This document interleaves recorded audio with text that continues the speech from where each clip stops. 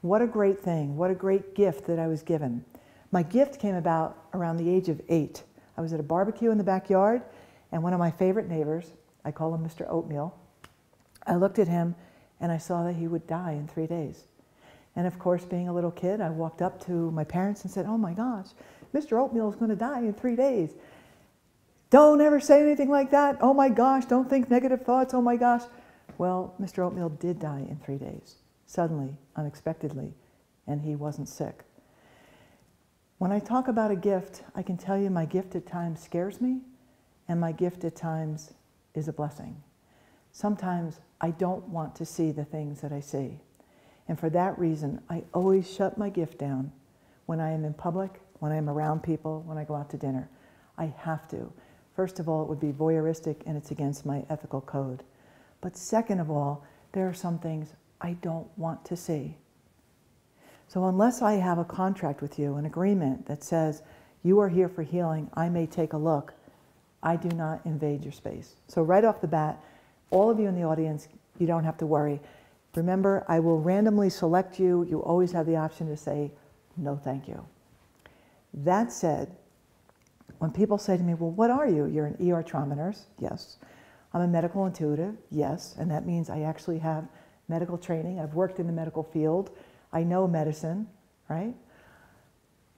And I have the intuitive gift, of course. I'm also a teacher. I teach people how to get on the road to wellness. If I can teach you the things that are creating conflict or difficulty in your life, and you make the choice to do it differently, I am teaching you how to be a more healthy and better person. Why would we want to do that? Well, first of all, why shouldn't we be wildly happy? Second of all, let's all be of service. There's a lot of work in the world we need to do. There are kids that are starving and people that need our help, and let's get out there and do something, make a difference in this world. I mean, we're not just here to eat bonbons and sit in the hot tub. We've got things to do.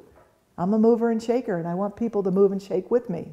In fact, one of my mission statements is, I want to bring the world to the tipping point of positivity. And what that means is when I work with you one at a time, you will go out and work with maybe 6, 10 people in your world, and if I can get everybody on that road to positivity, the world will shift in a really good way. And if you've looked around the world lately, you can tell we could use that. So, ER trauma nurse, medical intuitive, teacher, what else? People call me a healer. I've often had trouble with that word because it seems to be a catch-all word that everybody uses. For me, when I think of healing, I think of, let me show you what I see that is contributing to a low vibration. Let me teach you how to raise your vibration and what you can do differently. And then my job is done. Your job is to make the choice. Do you want to do it? Do you not want to do it? I will guide you, help you, teach you.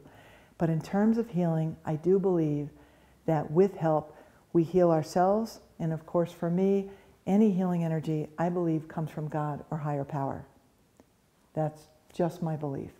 So for me, I go around the world and I teach and I guide and I help people to heal. And during all of my events, whether it's a book signing of my books or teaching in a workshop, what I do is I randomly am guided to look at someone like I'm looking at you, and I'm randomly guided to talk to you. And I'd say, I see that you have a conflict.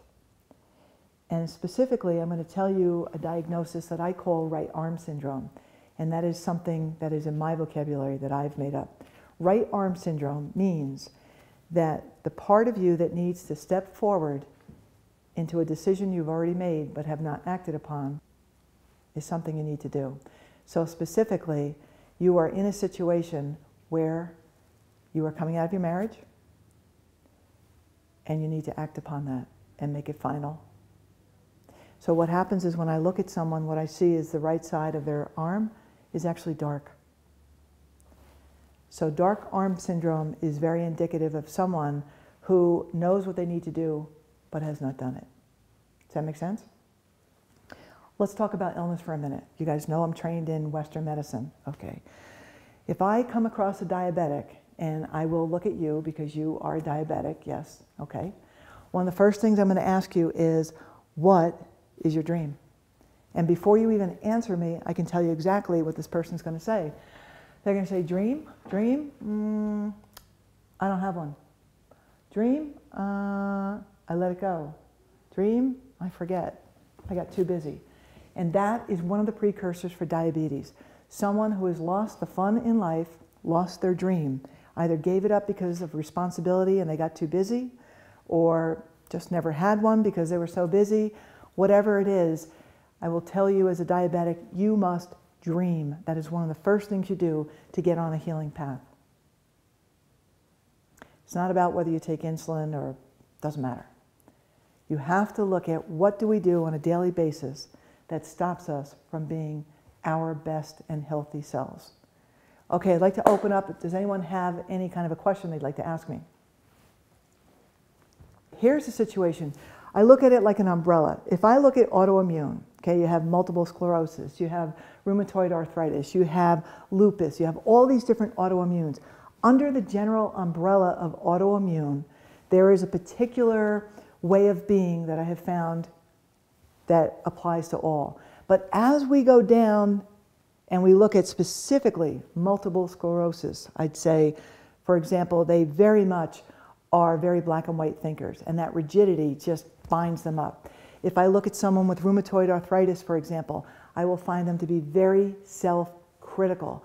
They beat themselves up a lot, again, impacting the joints. If I look at lupus, each autoimmune will have a very different and very specific energy signature, even though it all comes under the umbrella. And then each person gets a very specific prescription from me. Let me tell you about some prescriptions. For one woman, when I saw her whole energy signature, I realized she needed to learn to cook.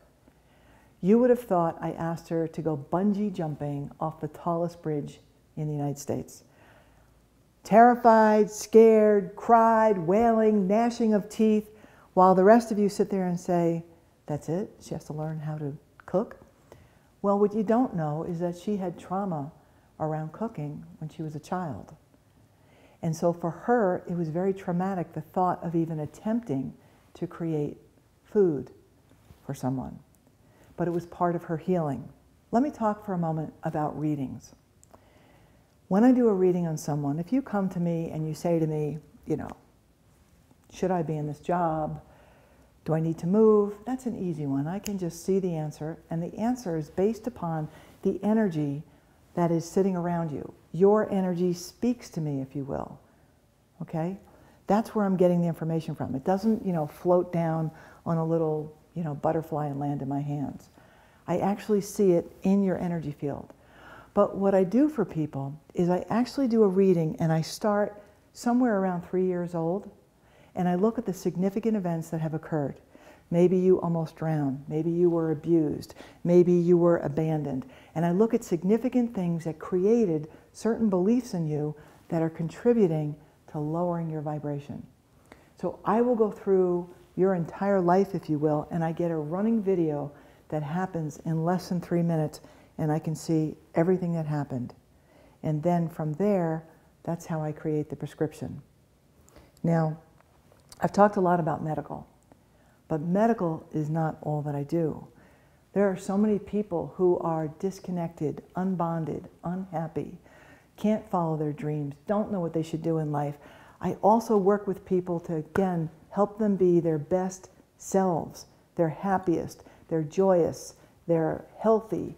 I work with people to help them figure out, what am I supposed to be doing on this earth? How many people say, what's my purpose? Why am I here? What should I be doing? I can help you with that.